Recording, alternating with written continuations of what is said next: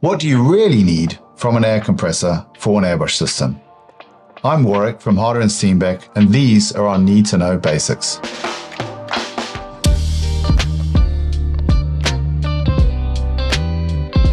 Now, there's a lot of heavily featured air compressors out there with lots and lots of features and lots of performance.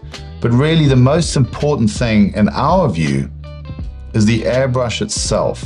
If you had to choose between biasing more of your budget towards the air compressor or towards the airbrush, bear in mind the piece that you have the creative relationship with is the airbrush.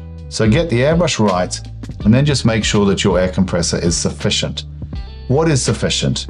So first of all, I think it's good that it's fairly quiet, because that enables you to think when you're working. And it also means that if you're working from home, it's not going to bother anybody else. I think it's also useful to be sure that your air compressor can be used for longer periods of time.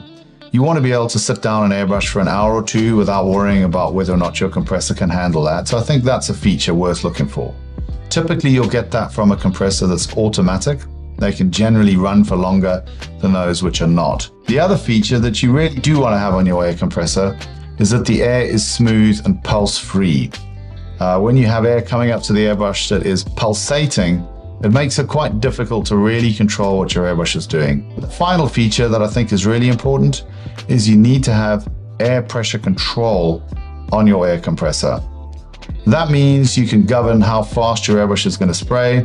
You can put your airbrush in the right window for giving whatever kind of performance you need for the work that you're trying to do at that time.